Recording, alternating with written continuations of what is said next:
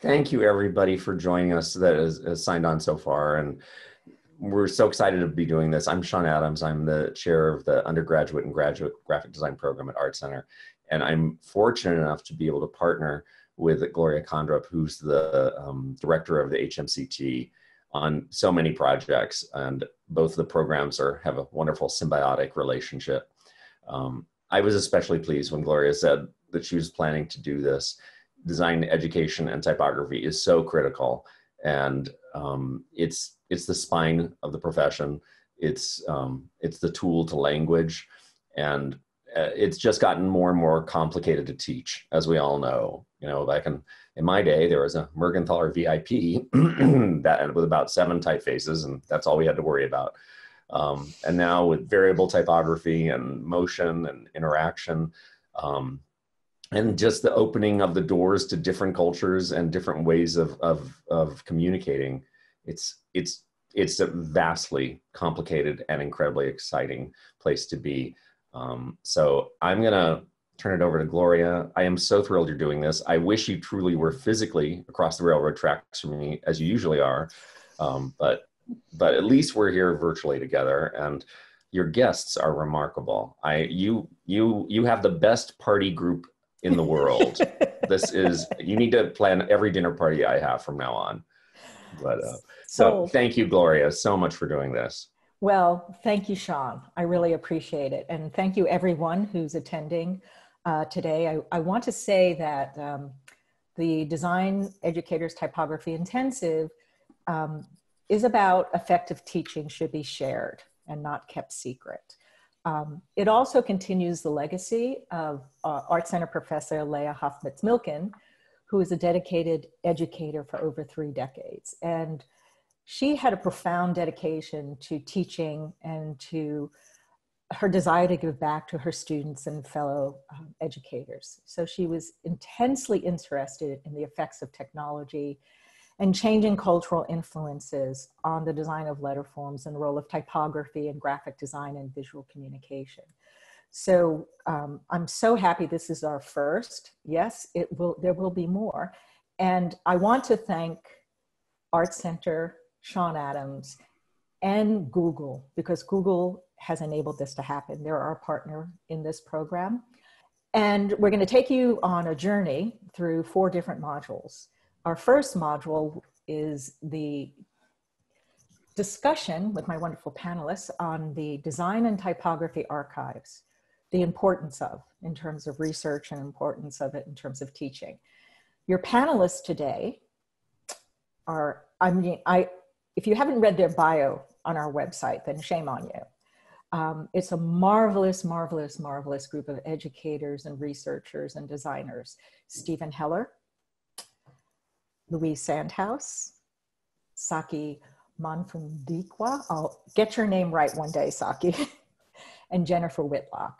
Each one of them will be talking about very specifically about different areas or different types of archives, how archives have changed, how they've used archives, why we have archives, and the importance of the role of archiving. So I'm going to turn it over immediately. They'll do about a 10 to 15 minute presentation.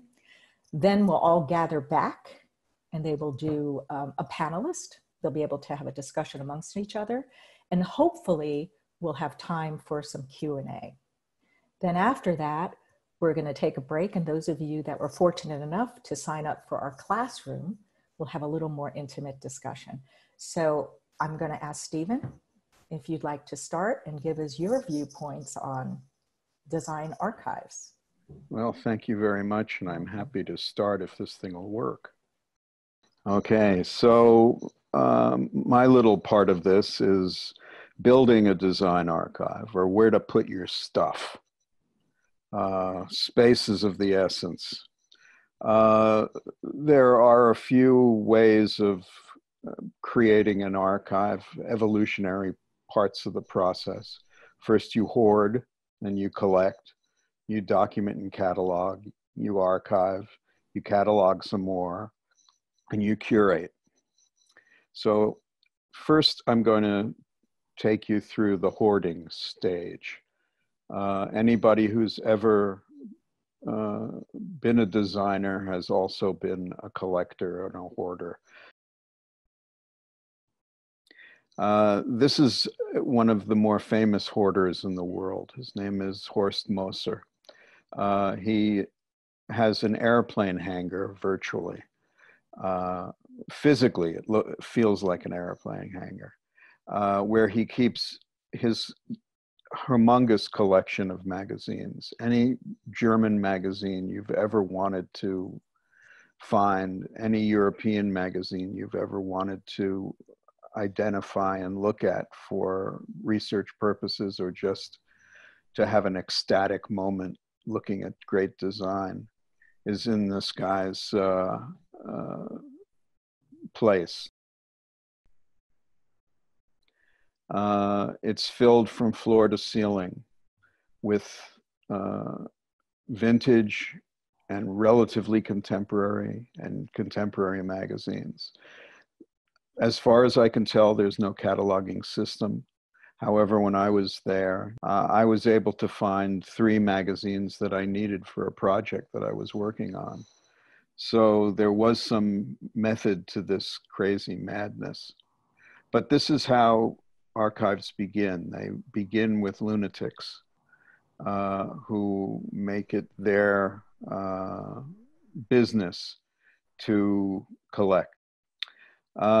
Those of us who consider ourselves lunatics have to take certain drugs to stay calm, cool, and collected.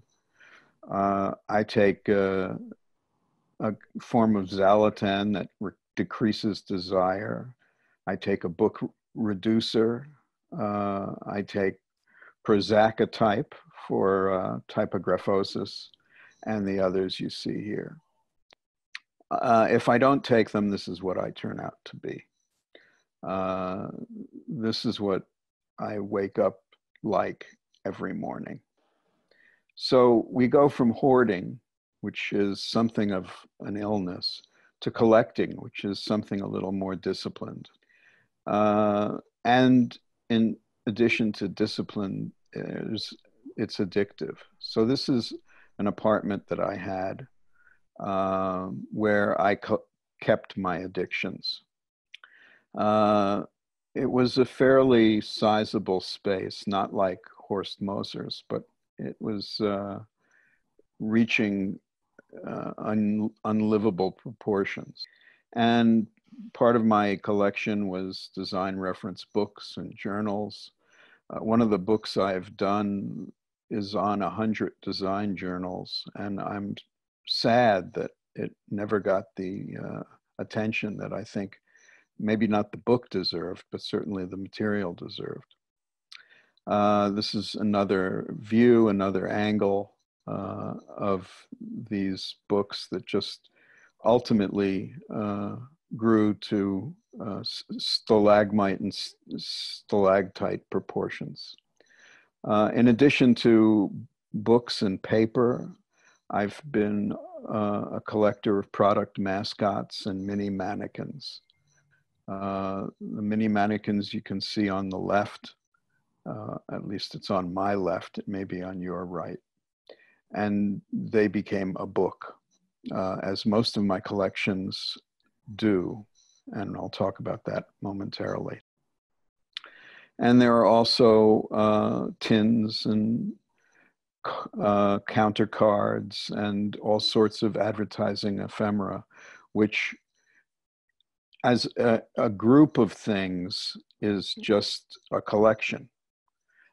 When you break the collection down, you break it down into typography, illustration.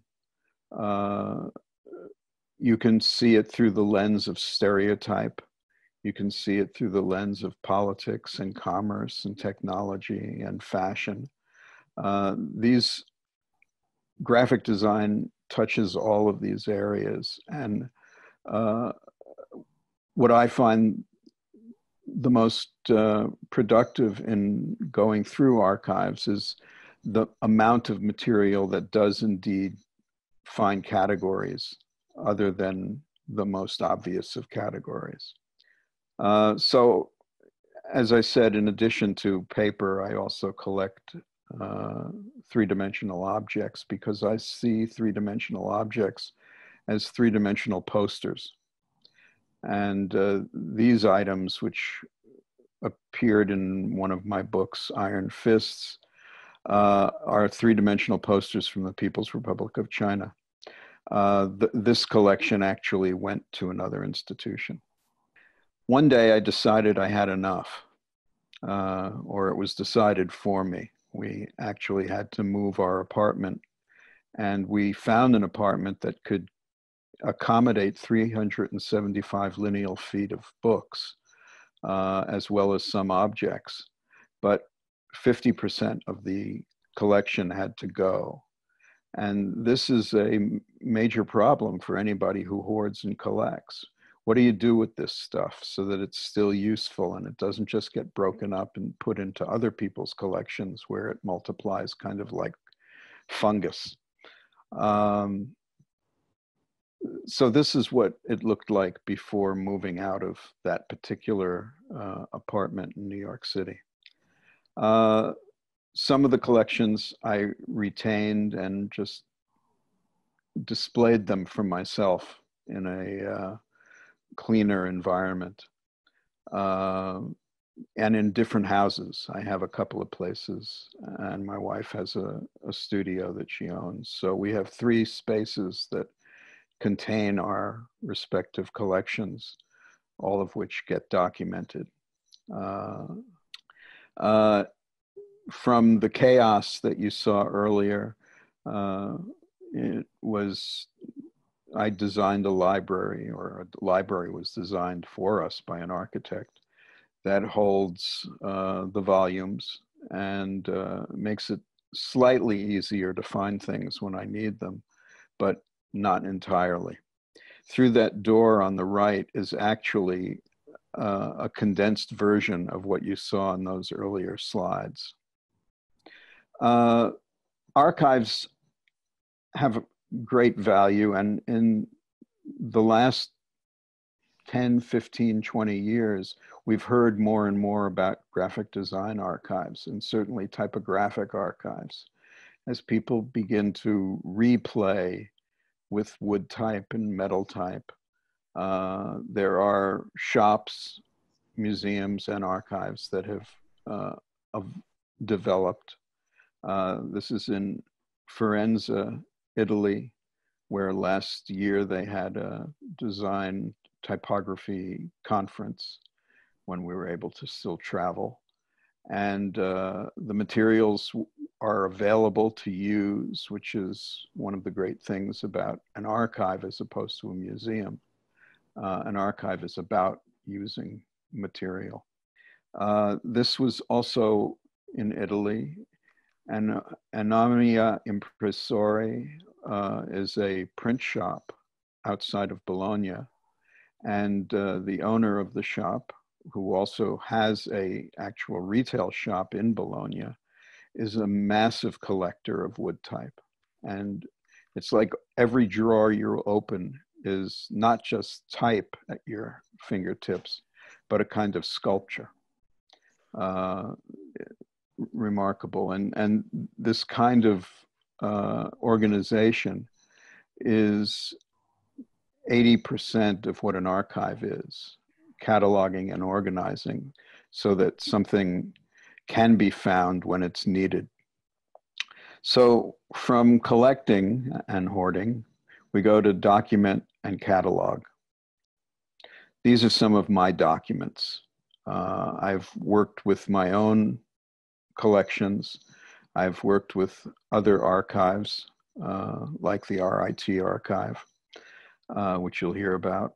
I've worked with the Wolfsonian and various other places to accumulate material that tell a story. The thing about graphic design history is it's all rooted in storytelling. And you can tell the stories in many different ways. So I've told the story through different books that are everything from eye candy to very detailed histories. One of I've done 190 or so books. I actually have lost count, and I don't mean that to be facetious. I just can't remember anymore. One of the books that I most enjoyed working on was with my wife, Louise Feely, and it's called Typology.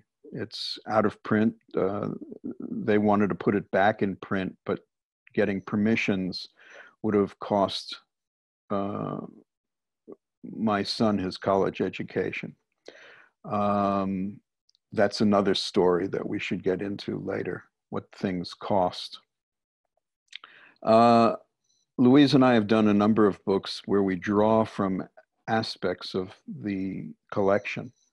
We collect according to theme, according to context.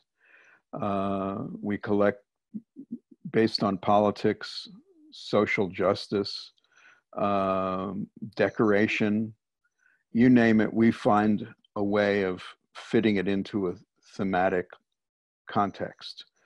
And one of the things I was very interested in was more of a decorative context. And one of the decorative elements that I was interested in was dimensionality. So we did a series of books, what we call the S series, because there's a book on scripts, slab serifs, stencils, and this one, shadow type, where we excerpted a lot of the material that we had in our collection and use it as a showcase for how these materials are used differently and have been used historically. Both Louise and I are Art Deco amorati. We love the Art Deco style. Art Deco, interestingly, is a pan-epidemic, so to speak, of style. It appeared everywhere. It's a commercial style that developed after World War I, and it represents, in some cases, politics, and in other cases, pure commerce. And this was one of the documents we did based on 8 books we did on Art Deco graphic design. One of the most successful books I've done is 100 Ideas That Changed Graphic Design, which also relied a lot on digging through archives, a lot of archives, because what we were doing, Veronique Vienne and I, who worked on this with me, we each determined what 50 elements or events have changed the way we practice printed communication, design communication, digital communication. And the book includes, as you can see, a lot of different thematic realms. And one of the first major design historical books I did with Seymour Quast, called Graphic Style. This is the 3rd edition. We did a 4th edition, which takes it up to the present, and we're probably not doing another edition because he's turning 89 in 3 weeks, and I just turned 70. So it's time to go out and play golf. So we go from documentation and cataloging to curating. Now, these overlap, these disciplines. Curation takes place in a book, it takes place in a movie, in a museum, it takes place in movies. Films are being done now based on catalogs, archives. A lot of curation is now done through archives that are set up to represent individual works and individual designers who have achieved acclaim. Milton Glaser, who passed away 2 weeks ago, today, has a center at the School of Visual Arts, Study Center and Design Archives, where a lot of his work is kept on file and available to students, can be accessed by scholars very easily. Beth Kleber, who is the curator and archivist. What's great about these archives is that they are indeed online as well as in physical form. And because graphic design is a multiple form, you can have the Milton Glaser archive, but you can also have the same pieces in every other archive, in HMCT's archive, that these materials are not so precious, even though they're precious to us, that they can't be multiplied and put around the country. And that's Milton shortly before he passed away. He was still working.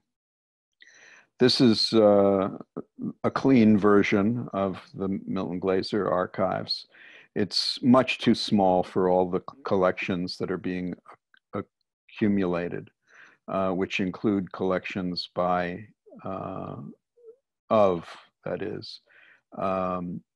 Keith Goddard, who just passed away, Chermayeff and Geismar. Ivan passed away last year. Tony Palladino, who passed away 2 years ago. It's handled very beautifully, and the access to the materials is very impressive. I can call on a Monday and get what I'm looking for no later than Tuesday. Many of the designers that you are familiar with, and many of them who you're not, do websites. You all do websites. They're promotional for you, but some of the older designers, like Seymour Quast, has his own archive online, designed by him. So it has his personality, and all the materials are available to see digitally and also purchasable, which I'm sure many people are overjoyed to hear. I certainly love pressing the button that says shopping cart, purchase now. That's Seymour. Seymour recently built, with Paula Scher, his wife, a new house, which is right near where I am in northern Connecticut, about 10 minutes away. And he built an archive in the place that is, we hope, waterproof, temperature controlled, and his flat files are filled with tons of stuff. I had the great joy to be around when he was cleaning up his earlier archive, and there were these boxes ready to go to the transfer station, the dump, and they were full of mechanicals, drawings that he had done with Celotac overlays, and I just picked them up, threw them in the back of the car, and I've had them now sitting, waiting to be done with, to go into yet another archive where some scholar or student will find it fascinating, particularly that it's the old method of creating artwork. Some of the things he keeps: posters. He's working on a poster book now, which will document all the 150 posters he's done. He's documented through many books that I've worked on with him. And he also documents the publications that he's done as what I call an author entrepreneur. One of them is The Nose, and I was the editor on about half of the run, maybe more. And this was all kind of Festschrifts. They were ways of showing themes that he was interested in and how he could deal with them in a variety of different styles and concepts. And they're really a joy, and they too are for sale. This is part of this beautiful house that Paula designed. His archive is on the bottom or so-called basement floor, except it doesn't seem like a basement because it's fully windowed. And then he has a studio above the archive, as does Paula Scher. And like everybody, he has books, many of which will need to find a home. He has his sculptures. This is a metal sculpture. He's done many of those. And where these will reside after he's gone is anybody's guess, because that's the problem that we have today. Where do these physical pieces go? And where do they go where they can be maintained and serviced? Just another of his earlier works when he was making little puppets, and one of his more recent airplanes. He's been doing a lot on the subject of war. This is a book that he and I did that's just come out yesterday for Princeton Architectural Press, who's handling the Moleskine books. They're little books about inspiration and process that include a lot of sketches as well as unfinished work. In this one, we included a whole section on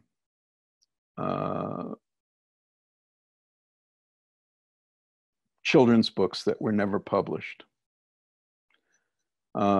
He has a whole section on drawing beards. And another of my favorite archives is Paul Rand's. Paul Rand's archive is housed at Yale, and that's the archive where he keeps his job bags. So if you were to do some research, you'd go into a job bag and see all the permutations of a particular job, whether it's the Westinghouse logo or a Westinghouse annual report or IBM work or whatever he was working on. He'd always keep a job bag in there on deposit at Yale. But there were other materials. These designers, as you probably all know, keep lots and lots of stuff.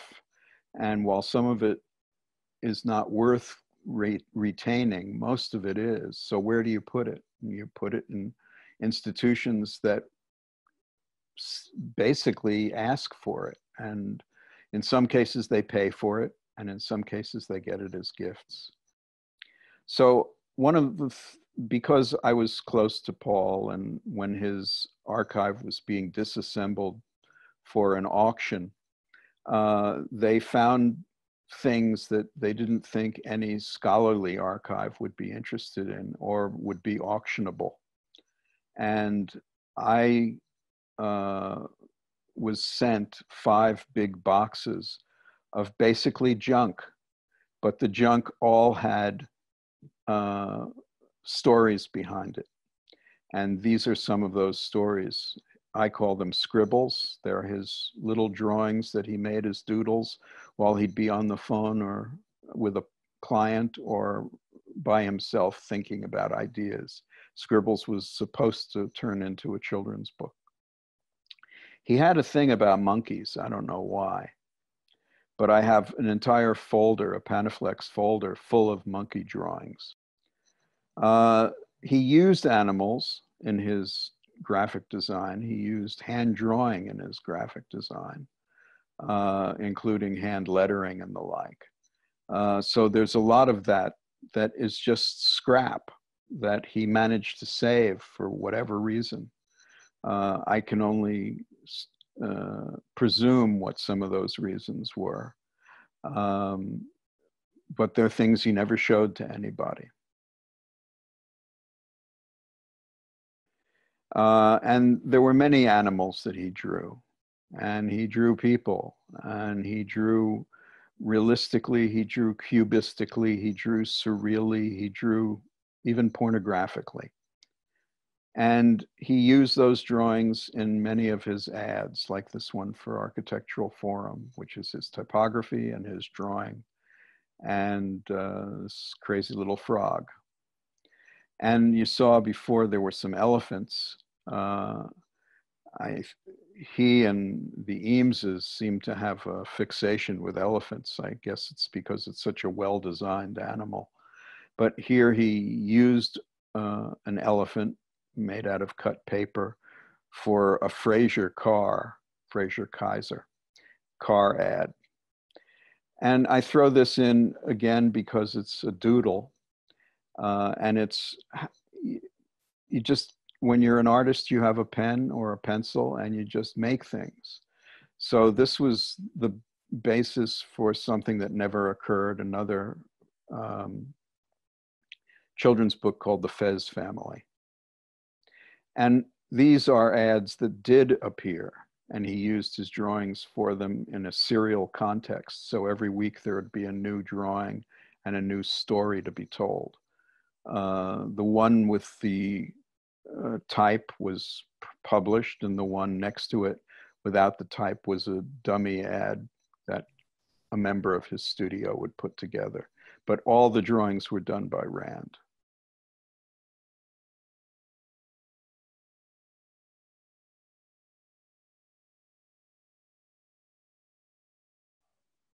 I also found within this collection cards that he used in his lectures, all really fascinating to read, to see what he was getting his inspiration from. This little sketch was done for the house that he and his wife designed. So from that little sketch came this Le Corbusier type structure. And recently we found that ProQuest has a whole archive of magazines. And if you look through the magazines, you'll find advertising from people like Paul Rand and others. I did a book, a biography of Paul Rand, and I also did one of those Moleskine books, which include all the sketches that I showed and many others. There are many fans out there. This is a fandom. Archives are often done by people who start out as fans and then become experts. And this was done by Denny Lewandowski, and it's up as we speak. And he also did the next one for Alvin Lustig. I did a biography of Lustig,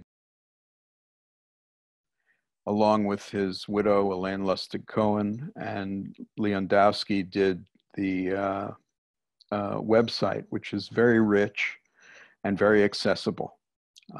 And that's the beauty of the digital world. This was the Elaine Lustig Cohen homepage that he did. Museums are places where you go to see things, you can't touch them. This is a Fortunato de Pero museum in Rovereto, Italy, and it has so much of his material. There's also an archive connected to it at the museum in town. So you can actually work with some of the materials he used and made, but also see a brilliant display of the furniture, the paintings, the objects, as well as the typography that he put together in a very safe and beautiful environment. So once you're finished playing around with collections and everything that is your own, what do you do with it? You bring it to somebody who's going to preserve it.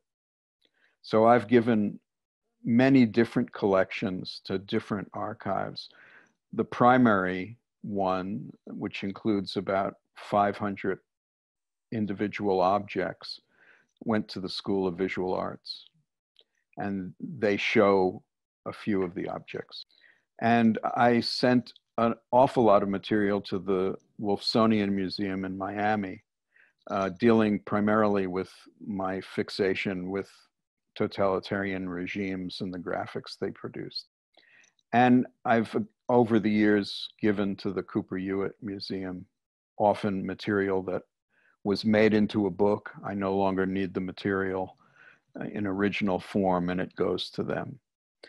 And I'm obsessed with the history of graphic design, so I produce as many volumes as makes sense, that where I can offer something new to whoever the reader is. And hopefully the reader is our students, scholars, teachers, and practitioners. And that's it for me. I'm sorry if I went overboard. Thank you. Oh, Stephen, you have a lot to go overboard about. I really say thank you, and everyone is just thrilled. Thank you, Stephen. It's amazing, your body of work. Moving on to a next presenter, which would be Jennifer Whitlock, if she can start her video. Hi, Jennifer. Hello. And Jennifer is the archivist at the Massimo Vignelli archives at RIT. So Jennifer, if you want to take a deep breath, don't worry, we're not rushing anyone. You know, I've decided what might happen is we might not have a panel discussion, but everything's so vastly interesting. So Jennifer, I'm going to let you talk about the of what I would consider a very well-established institutional archive. Would that be correct? Yep. Well, I'm trying to establish it. Well, why don't you share your screen with us? And I hope you can see that, right? Does that look good? Thank you. Thank you. Thanks for that confirmation. Thank you so much for inviting me here today. I never turned down an opportunity to talk about design archives, especially on such an interesting panel. But I have a bunch that I want to show you, so I'm just going to get right into it. I'm going to start by talking a little bit about what's in my archive, and also the value of it, and then how do you access it. Here is the Vignelli Center for Design Studies, where I am the first and only archivist. We're on the campus of Rochester Institute of Technology in Rochester, New York. We opened to the public in 2010. We are part of the College of Art and Design, and we are not part of the library, so it's a little bit different. And I haven't physically been there since March, so it's a little strange to be away. It's a 3-story building. We have 2 stories of galleries and 2 storage vaults for the archives materials, plus kind of a multi-purpose study room / classroom / meeting room / cool place to host a lunch, you know, all of the above. We have over 40 different design collections. I'm still processing, but I guess we have about 3,000 linear feet of artifacts and over 500,000 artifacts in the archives. If you haven't guessed, we are named for the Italian modernist design duo, Lella and Massimo Vignelli. About 2/3 of our collection, about 2,000 linear feet of that 3,000 linear feet total, is Vignelli. Not only did they give us their entire professional archives, they also designed our building, our galleries, they curated the exhibition in our galleries. It's a very, very Vignelli experience at the Vignelli Center. I'm sure you're familiar with their work, but I'd like to give you kind of a really quick overview, and hopefully you'll see some things that surprise you. Well-known transportation graphics, including the short-lived but beloved subway map for the New York subway, as well as the signage and for both the New York subway and Washington, D.C. Metro. They did quite a bit of graphic identity work, including Bloomingdale's, American Airlines, tons of packaging, from shopping bags to wine to food to even the first IBM personal computer packaging. Hundreds of publications, magazines, newspapers, guidebooks, monographs on art, design, architecture, photography, etc. Posters, of course, these are some of my favorites. And of course, the Stendig calendar, which has been in production every year since 1966. Even typefaces. Sometimes they did custom typefaces for clients, like Blooming Type is the typeface they did for Bloomingdale's. And I make this point, yes, typefaces. It's often a point of contention with Massimo, is famous for saying you only need 6 typefaces, and did this exhibit in 1991 at the School of Visual Arts, where he said, out of thousands of typefaces, all we need are a few basic ones and trash the rest. We can talk about that more later. They also worked in 3 dimensions, right? Lots of product design. Often it's Massimo's credited for graphics and Lella is credited for the 3-dimensional work, but they are often a team on these things. Dishware, furniture, etc. They also did interior design. You can see St. Peter's Church here in black and white, which is one of the few interiors still intact that you can visit. They welcome you to come tour it. And as well as even fashion design, modernist, timeless fashion design. They also designed a boutique at Barney's to display their fashion clothing line. I mentioned that we have over 40 design collections. So another area that we have quite a bit of material is Unimark International. The Vignellis helped found Unimark when they first settled in the US, and they became one of the largest design firms in the world. And we've had several donors give us more material to expand the Unimark collection. And in fact, if you have Unimark related materials, I'd love to hear from you. And we have a number of smaller collections, examples of posters and other graphic design materials. There's some familiar posters that you probably recognize, some familiar names, some names you already heard from Stephen's talk. And this is not even a complete list, but these are some other donors, designers, filmmakers, heirs, you know, everyone who's given us materials, and it's certainly not complete. Sometimes I can't keep up with the rate that things arrive at the archives. But we can talk about that more later if people have questions. So why do we do this? Why do we preserve all of this stuff? Well, we're busy over here. I'm busy. We've had over 5,000 people use the archives. People from 6 out of 7 continents have visited. I'm pretty sure no one from Antarctica has visited yet, but, and I've answered or tried to answer over 500 research questions, right? As with any archive, people use us for historical research. I use this as an example because this is a very common question, like how do you recreate super warm red, AKA Vignelli red? By the way, that is Pantone 172 or possibly 2028, in case anyone wants the answer to that question. Most of this research also informs publications, whether it's a book, an exhibition catalog, a magazine article, on a website. You know, we provide content all the time for this. And sometimes that results in exhibitions. Very rarely we loan artifacts, but occasionally we do. But it's not just for scholars. Archives are for everybody. A really common practice that I have is that people come to visit the archives, and I curate a display of stuff based on their interests, so they can look at stuff.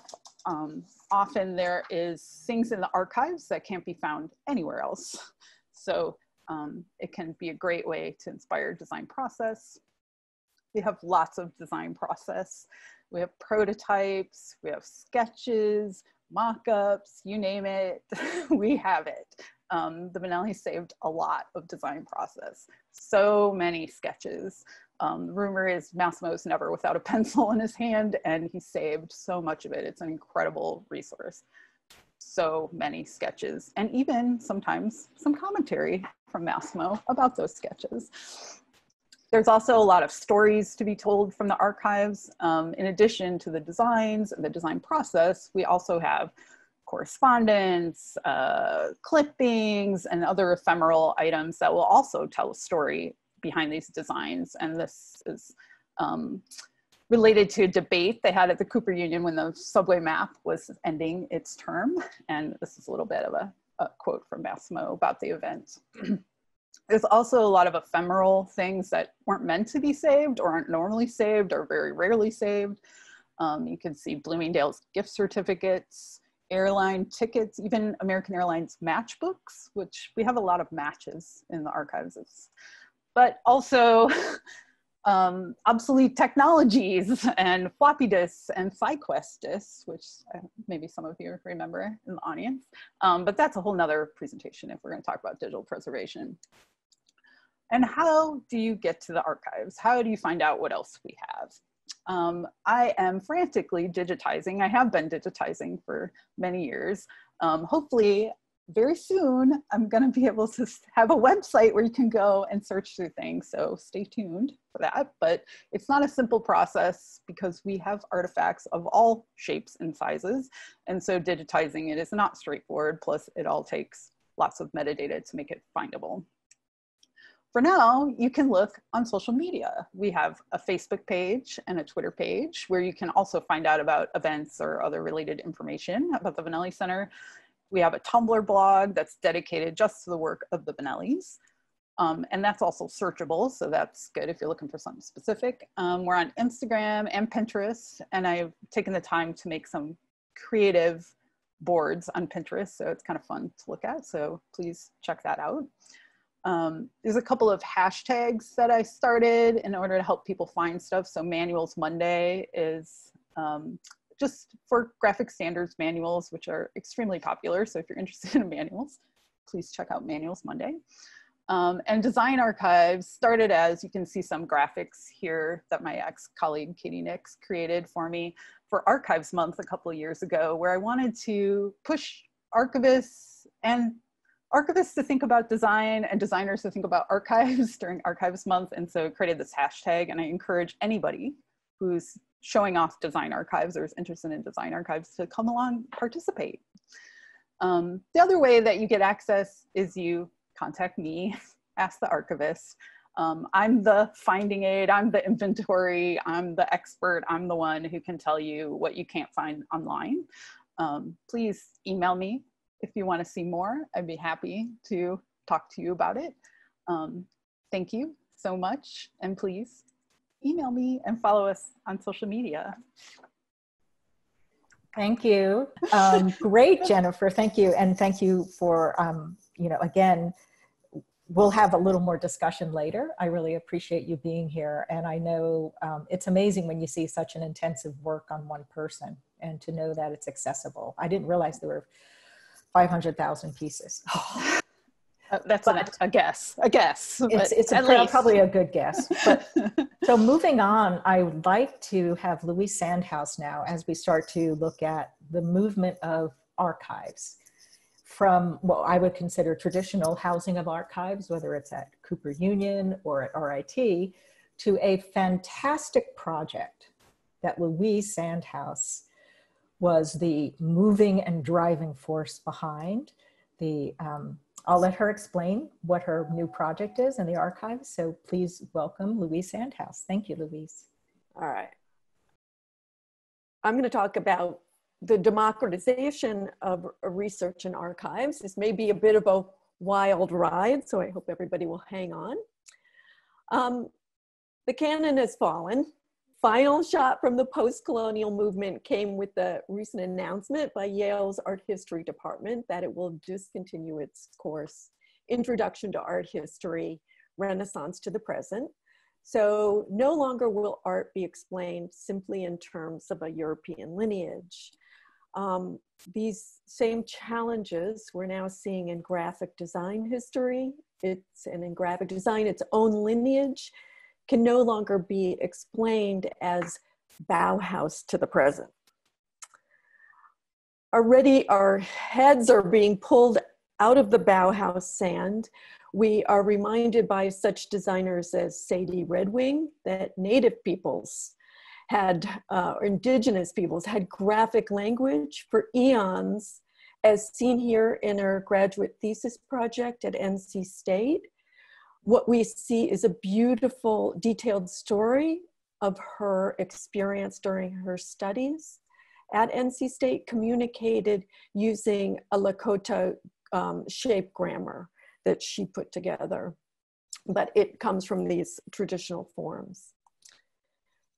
There's also the recent revelation that the abstract motifs and color palettes found in the work of Annie and Joseph Albers long preceded the 20th century, as the Albers discovered when they encountered works that were created before Mexico was colonized, what has been known as pre-Columbian, and they discovered this during their travels in Mexico between 1935 and 1967. So you see on the screen a photograph by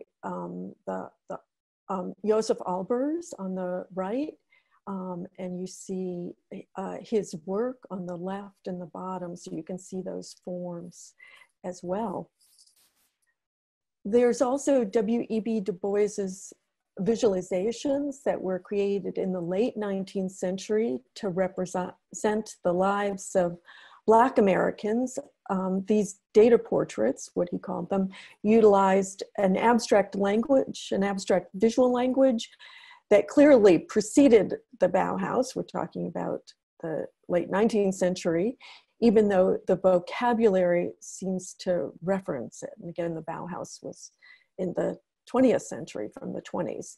So the story we've been telling for so long about graphic design lineage is clearly just one story when there were many.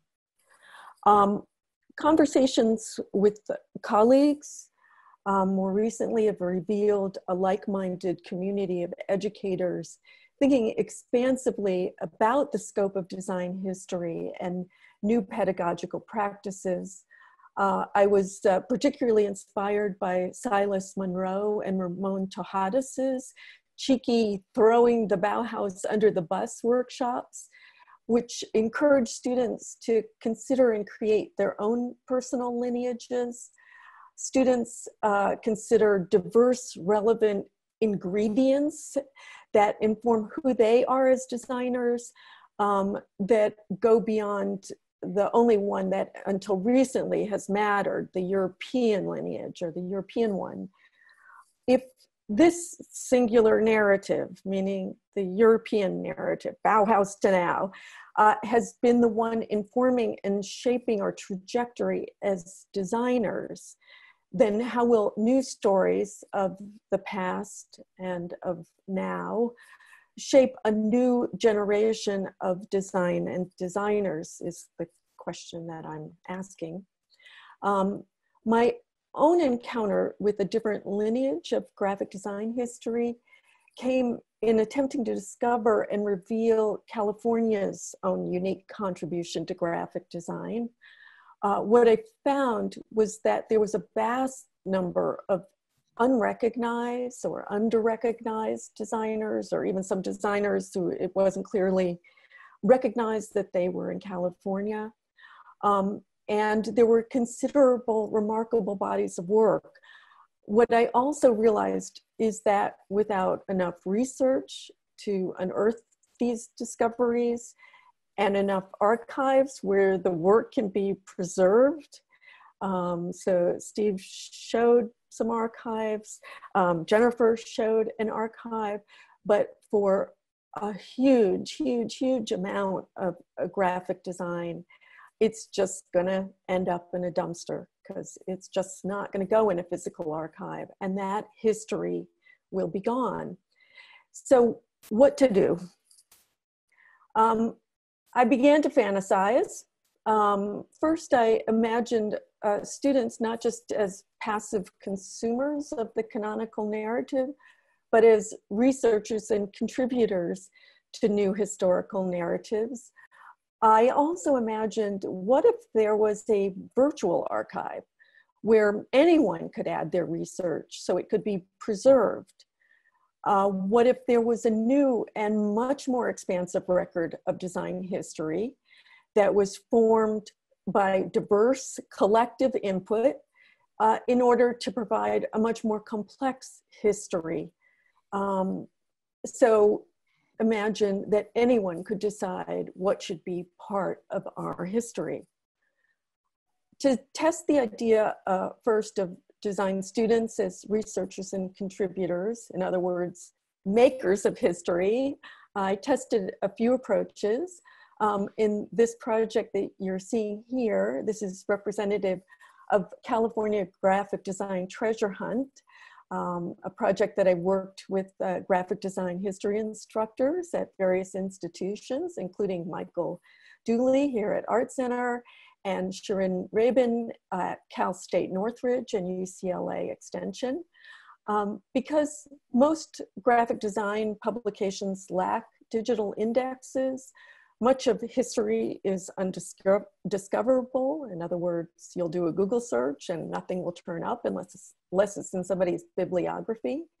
So for the project, students hand-paged through their library's physical copies of design publications, including print, communication arts, graphics, art direction, and Western advertising, to identify and scan lost articles.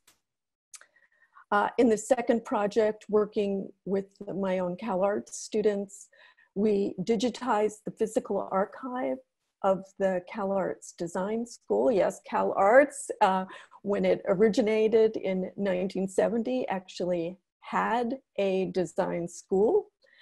So what we created together is a digital design school archive. So this is a physical archive, and now we have a digital archive where everybody has access to it. Also at CalArts, for historical survey of graphic design, for which I was filling the big shoes of Lorraine Wild while she was on sabbatical in 2018, I asked undergraduate students to present new interpretations of a canonical designer that made the work personally relevant for them. And for grad students, in turn, they conducted and presented original research on designers who had previously been overlooked and about which little or nothing had been written. So you see a few examples here. And finally, there was the Graphic Design Roadshow, an event that might be described as Antiques Roadshow meets StoryCorps, if you know both of those. The class worked collectively to document historical examples of graphic design that the public brought in to share. So we used social media to publicize the event. Some experts knowledgeable about local design history helped with information about the work, including Sean Adams and Michael Dooley and Lorraine Wild and Stacy Steinberger from LACMA. That knowledge was then entered into a database. The work was photographed, and then an audio anecdote about the work was recorded. So how the work was personally meaningful to whoever brought it in. All of this informed what would be realized as a new resource to share and preserve all this research, and so much more. Years in the making. This has been a big fantasy for quite a while. As of last week, it's now been realized as the People's Graphic Design Archive. Our tagline is a virtual archive built by everyone, about everyone, for everyone.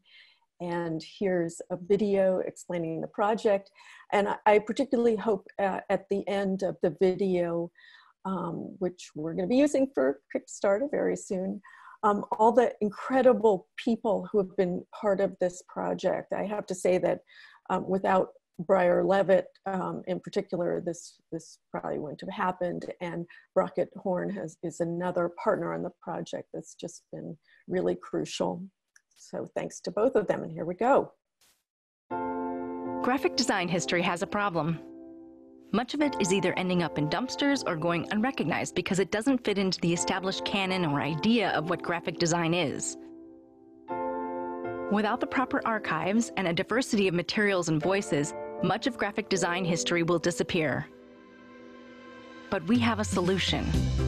The People's Graphic Design Archive, a digital archive by everyone, about everyone, for everyone. This archive is different.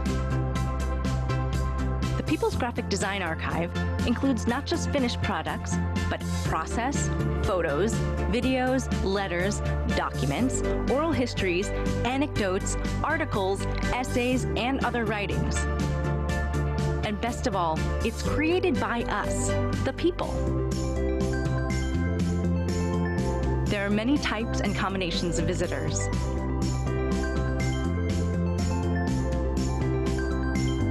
They can browse or do a search for specific content. Entries feature subject, format, medium, designer, and date, along with other related information. Share, make sets, and leave comments if you have more to add to the story.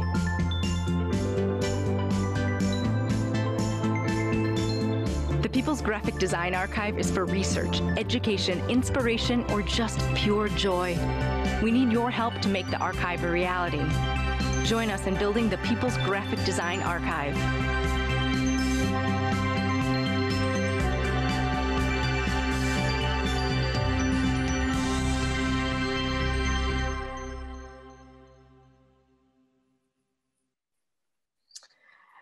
So, ta-da, here it is. We're gonna take a look at the actual site, but before we go, some last words. For me, the current moment is a tipping point for graphic design history, an incredibly exciting and enlightening moment. I believe that we're about to reveal a considerably more expansive, more complex, and endlessly surprising story of our lineage. Together as educators and as students, I believe we are about to make history. So here is the site. So I'm just gonna scroll through this and maybe we'll look at a few things. I have lost count. Brockett, who I think is here, or Breyer, they might know how many works are in here now. But like I said, we launched this a week ago. This is collectively done. So people have been uploading. We have 3 interns that have been uploading my 15 years of research. I know Sean has contributed. Many others have contributed to what you're now seeing. Included in here are also archives. So this is becoming an archive of archives as well. So when you do use the search function and you are looking for someone or some type of work, hopefully many things come up, including archives where that material might be found. Of course, this is dependent on tagging. So you can see this is now going on forever. And I'm just gonna point out a couple of things here. You saw the video. So videos can be put in here. There's a video, audio files, PDFs. So a few things to point out. There's a title, creator, date, the format of the artifact, the file format. Description can either be written or it can be quoted from another source. So this is crowdsourced. So that means that we build this information and we build all this data by anybody who might know the factual content and can add. I mentioned there are archives. I think you know this archive here. You can go right here.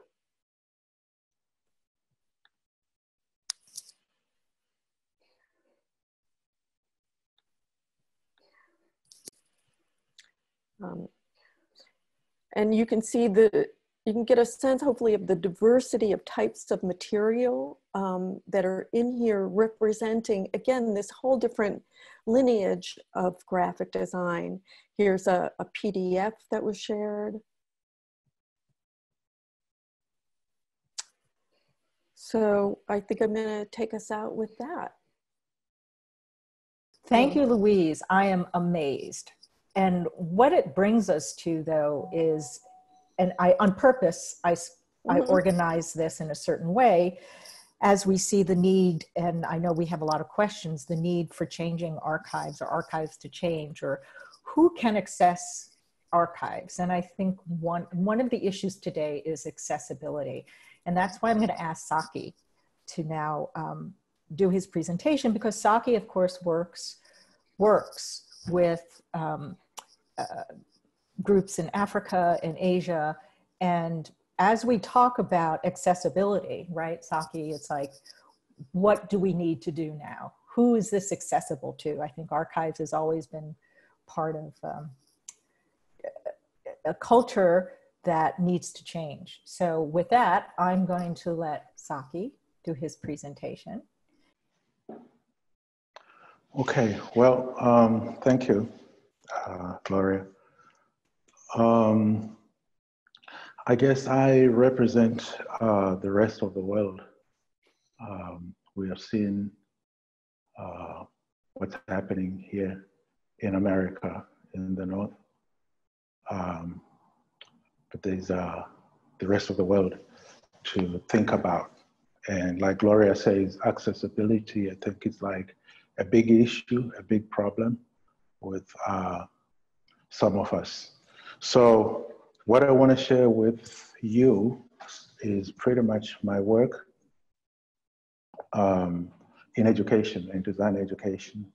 I was educated here in America, had a Swiss design education, and I'll show you the transformation, my transformation from that to who I am today.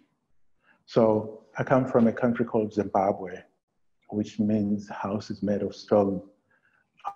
This structure that you see here that was built by my people, the Shona people, in the 11th century. And at its height, it housed about 20,000 people.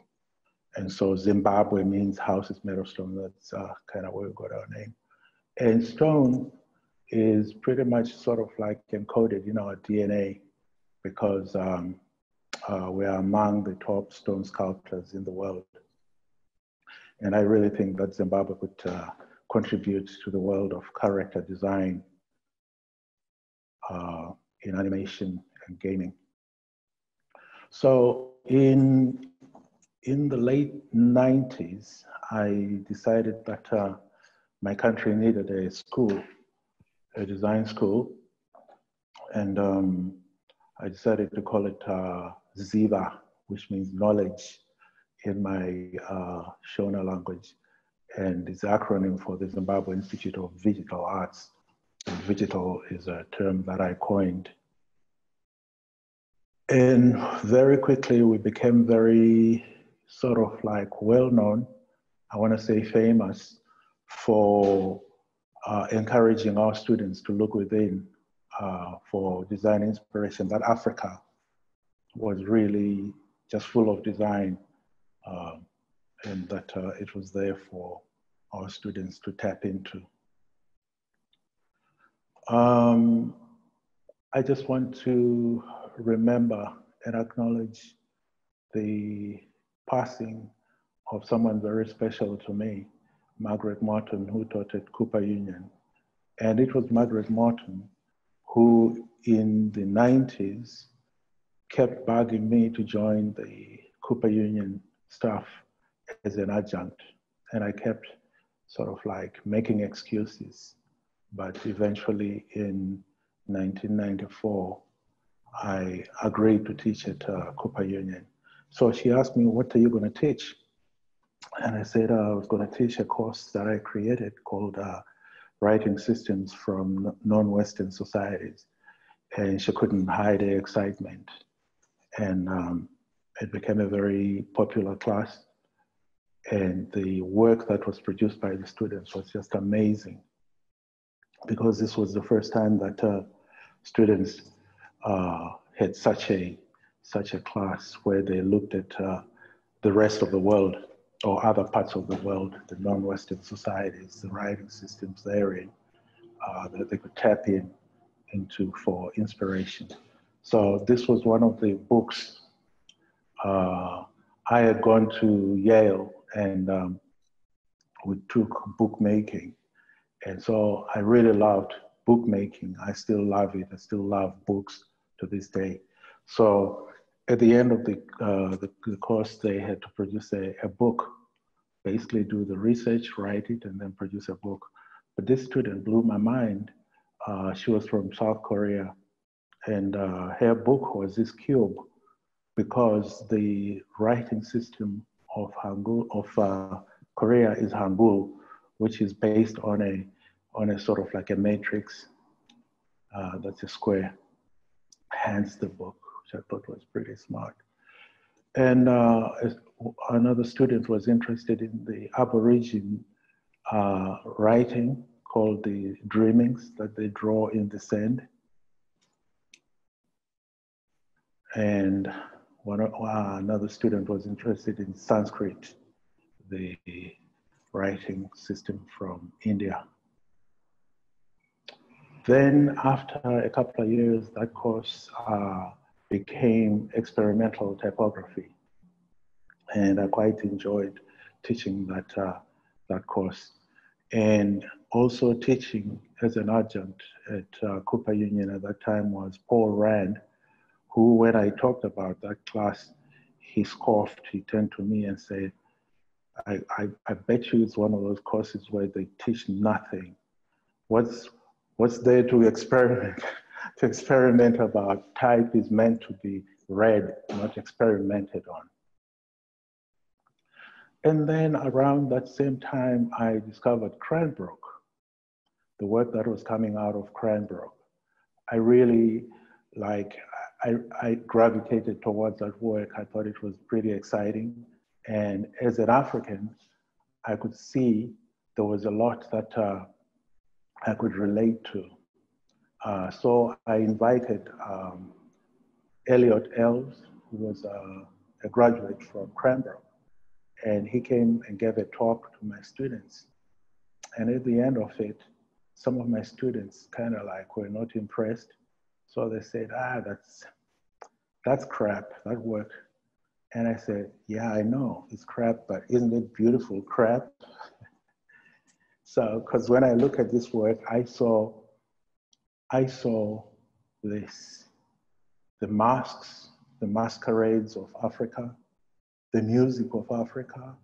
In fact, looking at that work, I heard dub music, kind of like also what people like Brian Eno were trying to do with things like My Life in the Bush of Ghosts, where you can visualize this other world. So when I started my school, it was about type. Type design was the thing I was interested most in. And so the brief was very simple: create a typeface from nature. And this is what my students did.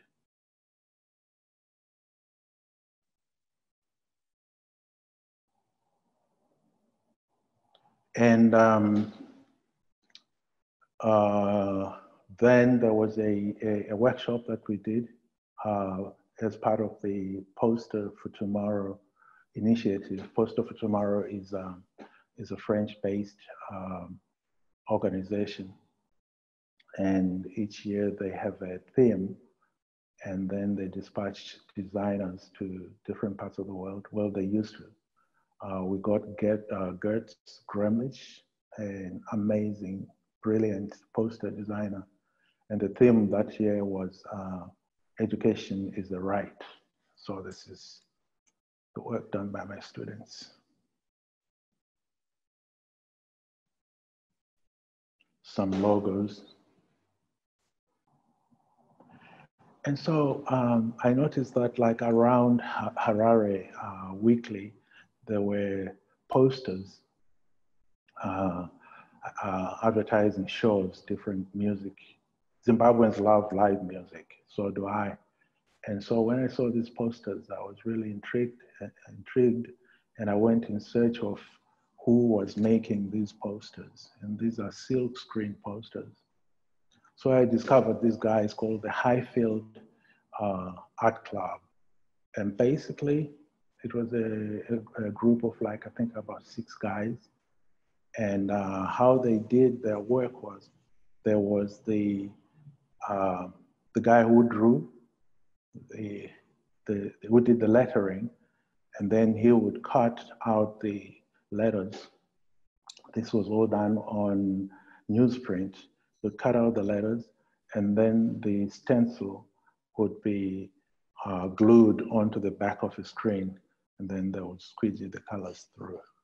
And I was totally just like impressed by these guys that I had them come to the school to run workshops for the students.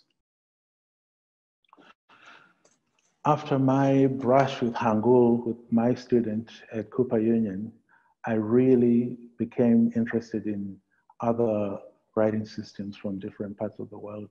And I just thought that the story of Hangul is quite brilliant, that King Sejong decided that the people of Korea deserved their own writing system, because at that point, up to that point, they were using Chinese. And so he created this writing system, which they still use today. And that typeface has been able to keep, it's the identity of the Koreans, although they are divided by political ideology from the north to the south, but still united under one writing system. Then of course, the story of Sequoia, who I think was just like a brilliant, brilliant man. He designed the Cherokee script in 1806, single-handedly. And what I love about it, which I always encourage my students to do, is that he was quote unquote illiterate in terms of the Roman alphabet, but he was intrigued by the letter forms and books, concept of books, which he called talking leaves. And Johnny Cash made a song about that. That's on YouTube. And I really think that Sequoia deserves a place in any history of graphic design in America. And so he took the letters that he liked and gave them new meaning in Cherokee. Then in 2004, my thesis became a book, African Alphabets, which collected all the writing systems that were developed by Africans, but mainly sub-Saharan Africa. I didn't include Egypt, because Egypt has really been written about widely, and I caught a lot of flack for not including Egypt. So I'm working on a new edition of the book, which will have a lot of essays. There's been a lot of activity since my book came out in 2004. So there are people who have taken this to another level, even up to the level of creating typefaces, like Jamra and Patel. They created a typeface suite called Kigalia, which has been licensed by Microsoft and will soon be available on computers. So because of the book and the school, I was invited to speak at TED 2013 in Long Beach, which sort of like, I think, helped in spreading my philosophy on design education. I'm going to share with you just two of some of the young African designers who were touched by TED Talk, like Simon Charaway from Ghana, corporate identity programs. Then there is Osmond Chuma from Zimbabwe, and who's working in South Africa, also being inspired by Ndebele and Nguni simple writing to create identity programs. And I've run workshops I've run workshops in Africa, in Europe, and here in the States, South America. But I remember, and I like this one the most, because this was Ecograda in Turin in 2006, I think. And my workshop was on creating typefaces inspired by African alphabets. And I had a student body from all over the world. So the theme was multi-vessel for that conference. And so initially they created letter forms of the word multi-vessel and then developed that into typefaces like this and that. And I've run workshops also, like I said, in other parts of the world. This was from South Africa this year in February. The one on the left, the student's sister, is undergoing treatment for breast cancer. So she called that typeface the cancer alphabet. And on the left is a student from India and henna. And then I ran a workshop at Binghamton, upstate New York, on the occasion of the Declaration of Human Rights. I think it was the 70th anniversary of the Declaration of Human Rights. And because these students knew my sort of like philosophy, they asked if they could design their posters in Chinese. And I said, of course. I was very happy that they asked. And so these are the posters that they did. And the one about should your family be natural, it's really a Chinese thing whereby your family is your immediate family. And this student was questioning that, like, why should it be that way? And then I taught the same workshop at Cornish College here in Seattle, where I am right now. And these were their posters. So in conclusion, I can say that my approach to teaching really is that I think I can bring out the person, you know, like the design should really be, design should belong to the place and to the person, to the individual, wherever they may be, whoever they may be, whatever nationality they may be. And in conclusion, there's this movement going on now, the protests, you know, following the murder of George Floyd. And I just was like, I liked how the whole world sort of galvanized under the Black Lives Matter movement. But being in America at the time when it was happening, I really felt like there was a lack of empathy with indigenous peoples in North America. I think they suffer the same brutality and violence just like Black people do. And I think while we are fighting this struggle for Black people, there should be empathy and solidarity with our Native American brothers and sisters. Thank you very much. Thank you, Saki. Thank you, everyone. If I can ask our panelists to come back from hiding. So it's been a long morning, but I'm going to give one question that I'm going to ask everyone, if they can briefly answer it, I guess, or maybe if you have the question that you think should be asked. And I think what we wanted to show today was a real shift of what we might consider what is archivable and where do we look for our archives. It used to be just that we were able to go to a place, we had to go someplace to see materials.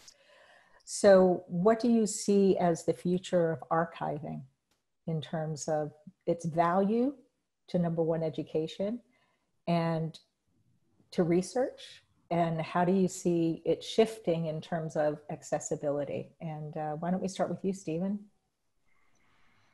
Well, I think that if you asked that question 3 months ago, I might have given the same answer, but now it's even more critical now that we're stuck in this pandemic and we're not going to get out of it for a while.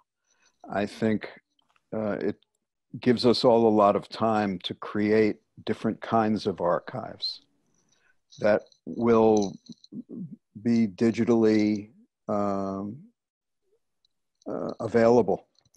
But, you know, I always thought, wouldn't it be great if I just had 3 months to go through all the crap that I had accumulated over the years and put it into little boxes and found connections between these things and found those things that I would ordinarily just shove in a box. And with the pandemic, I've actually been able to do that. And I found that there is archival material that will be important and valuable to students who are now in a remote situation. Yeah, I think that's it. I think we're now looking at new ways to find and to archive. Louise?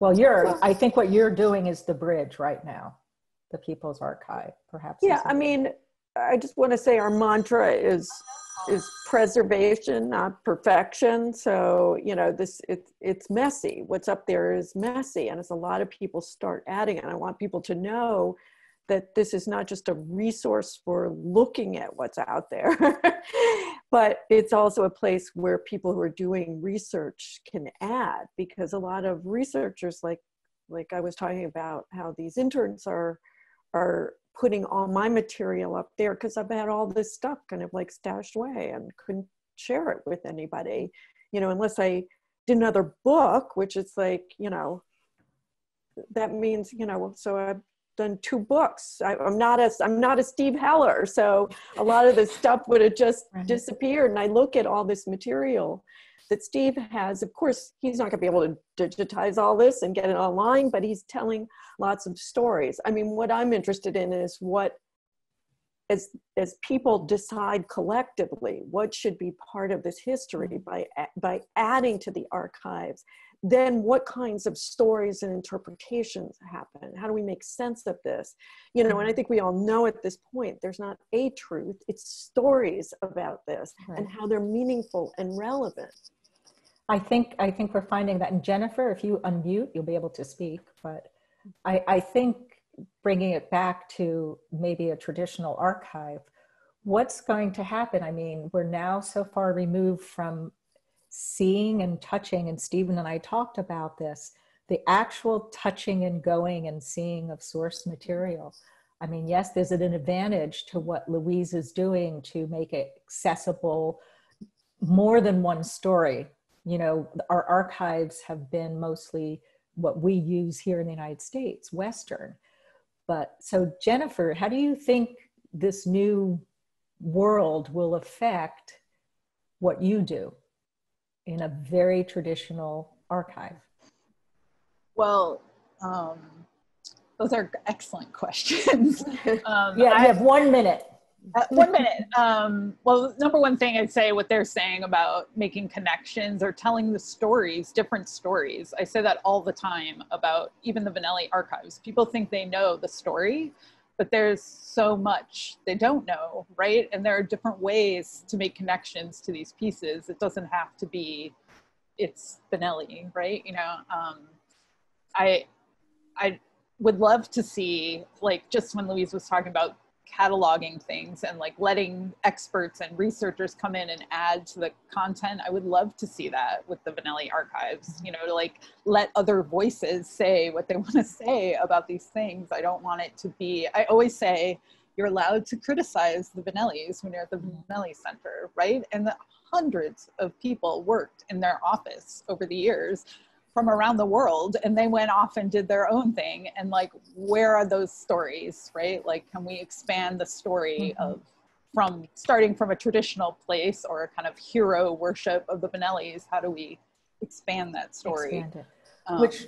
Which brings it to Saki. Saki, in your teaching experience in Africa, if you had to say, what would you like to see in terms of what resources would you say could be most or better useful to expanding the experience of, let's say, your school in Africa? What would you like to see done? So I ran a school of design and multimedia for 20 years without funding. So if you were to ask me what would I like? Money. Okay, besides the money, I mean accessibility. Okay. Well, I think that's, you know, even though we talk about how great, and we'll wrap this up, I think what we see in the digital world, I think, is a next step for accessibility. I still think the actual, whether you go see actual artifacts, whether it's language script artifacts in Africa, or you go to Vignelli, or you go to Cooper Union, I still think there's something valuable in the touching and the seeing of the object. And with that, I think it's very, very important. And especially, you know, in a world of typography, in a world of metal type, as Stephen, you brought out, you know, to see actual letter forms. Your relationship with the actual object is very different than your relationship on screen. Yeah. I want to, because we're going to have to end in a second. Yeah. Saki, yes. Yeah, I just wanted to say that, like, I'm a holder. And I have a feeling and this proud, entire panel could be hoarders. Proud holder. And I did visit Stephen Heller's holding place. And it was incredible, you know, and I realized what's collectible. So when I moved back home, I even took my Gambi and I used to put it on top of my computer, and my students couldn't get it. They were like, what is this? I said, it's Gambi. Well, I think that's the other thing for what we can tell students is it's a question of, and what I see, whether it's the Vignelli archive or Stephen, you're hoarding, or Louise, it's about depth. Archives are fabulous when they're about depth. They're, you know, and that's what makes, I think, learning and history. It's about the depth of what the archive is, whether it's a digital archive or it's a physical archive. It all has to be about the depth of the story, you know, and that's what I love about seeing primary materials and everything from letters, from sketches. That's when we understand the process of what went in. It's not just here's the finished product, here's the depth of the product. So what I'd like to say is I'd like to thank everyone. Thank you everyone for attending, and I will see those of you in the break room in about 10 minutes. So thank you so much, and I thank you very much, my wonderful panelists. Thank you. Thanks, this was great.